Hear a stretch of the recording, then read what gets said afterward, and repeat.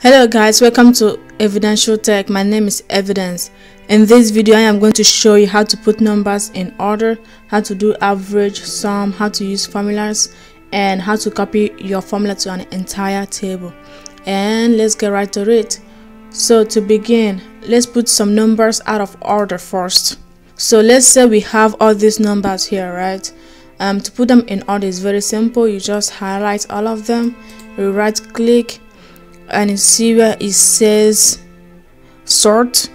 You can sort smallest to largest and put them in order, or you can right click and you can sort it from largest to smallest, or you can determine your own custom order of how you want it to be sorted. So you have different options to customize how you want the numbers to be sorted. And I'm just going to right click and sort, and I'm going to put this smallest to largest. So that's how you sort numbers in Microsoft Excel. Up next, I'm going to show you how to do average, sum, and other stuff. So you go over to your home button. You can leave it here in formulas if you want to, but it's also available in the home menu. So if you highlight all of this and you go over to where it says AutoSum, you can click on that, and right below it is, let me put this here so you can see this, and let me highlight this so you can see it AutoSummed it automatically. And if you highlight all of this too and go over to here and say average, as you can see, put the average right below it, and this is average. And if you highlight all of this and go over to this tab, and you can see it counts the numbers. There are 14 numbers. It does that automatically. If you highlight this, go over here, you can see maximum 76, the minimum is 1. Of course, you have many different options over here, and of course you can click more functions, and you can either type a brief description. You can choose from this database, you can choose the category that you want. You can scroll to here to find exactly what you want to do, and it will do it for you. And whenever you find it, you just click OK, and it will do the calculations for you. Next, I'm going to show you how to use formulas. So to use formulas, the easiest way is probably to go to the formula tab, and you see all types of formulas here for you to choose from. So, and you want to highlight what you want to do first, and go over here to the function library, and you can choose from here. You can recently use standard deviation, you can do financial depending on what you are trying to calculate, logical, text, you can put time on other stuff. So let's say you go over here to financial, just for example, and click on this. Once you click on a particular formula, it will a box like this will come up for you to put in the parameter. So if it's like a box that requires different parameters, you put in your numbers in Excel first, and then you come over to this box and put in your parameters and click OK, and to do the calculations for you.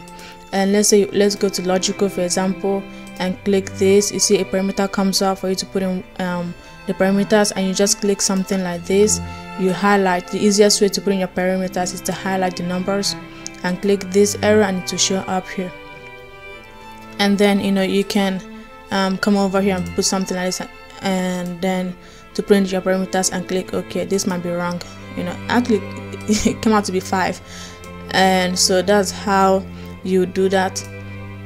Last but not least, I'm going to show you how to copy formulas to entire table. So let's say we have this here, and I'm just going to expand this into 4 columns, so it just copies it automatically over. And let's do something like average. Let's do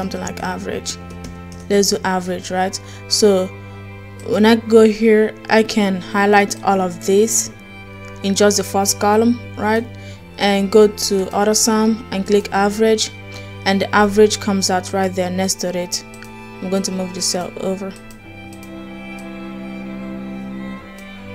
and if I just see this first column here that gave me the average, as you can see right here, that's the average of all these numbers. If I just drag this column down,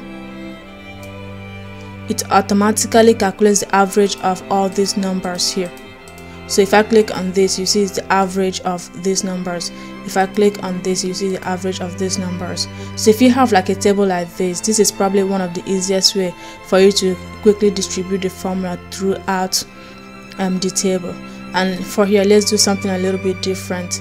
Let's say something like, let's highlight these first ones and click on sum. For example, as you can see, the sum comes up over here, and if you click on this and click on this box, you see that it's the sum of these numbers here.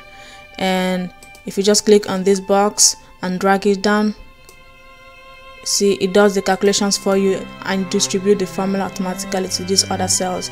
So if you click on this box and click here, you see that is the sum of all these numbers combined. Alright guys, that's it for today's video. If you like this video, please give it a big thumbs up and subscribe for more videos like this one. In the meantime, I will see you on the next video. Bye.